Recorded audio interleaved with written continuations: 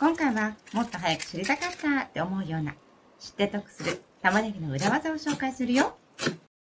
まずは皮むき。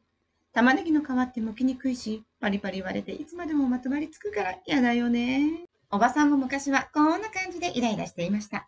で、見つけた裏技が濡らすと寸止めです。まず濡らすはさっと水にくぐらせるだけで OK。皮がしなやかになるからパリパリ割れにくくて剥きやすくもなるんだ。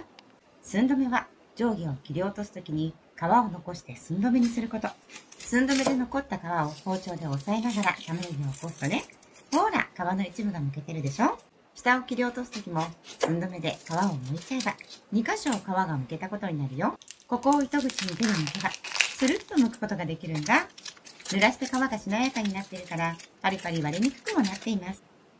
寸止めをするのってちょっと難しいけど、玉ねぎをまな板側に倒すとまな板との距離が近くなるから寸止めしやすくなるよ。ちなみにね、4分の1の時も寸止めをするとこんなに簡単に皮が剥けちゃうよ。続いてはみじん切りの裏技。一般的には縦に切り込みを入れた後、水平に切り込みを入れてからザクザクと切っていくよね。でも水平の切り込みが不安定で怖いから粗くなって、みじん切りも大きくなっちゃうのね。時には仕上げ切りが必須の時もあります。そこで便利な裏技が4分の1で回転です。よいしょ。玉ねぎを4分の1にすると平らな面が2つできるよね。これを利用して回転させて2方向から切り込みを入れていくよ。ちなみにヘタを残しておくとバラバラになりにくくて切りやすくなるよ。まずはヘタを奥にして普段通りに切り込みを入れます。ヘタがあるとバラバラになりにくいから細かく切り込みを入れることができるよね。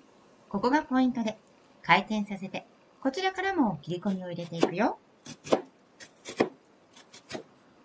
2方向から切り込みを入れるとこんな感じ。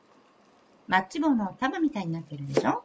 あとは上から少し押さえながら普段通り切るだけで細かいみじん切りになるんだ。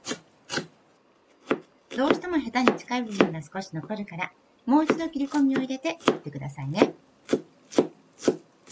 見て見て、仕上げ切りなしでも細かいでしょ。おばさんの顔は近くで見ないで。そうそう、どうしても半分でみじん切りにしたいっていう時もあるよね。水平の切り込みを後ですると不安定で危ないから逆にして、先に水平の切り込みを入れてから、その後縦にすると細い切り込みになるから細かいみじん切りになりますよ。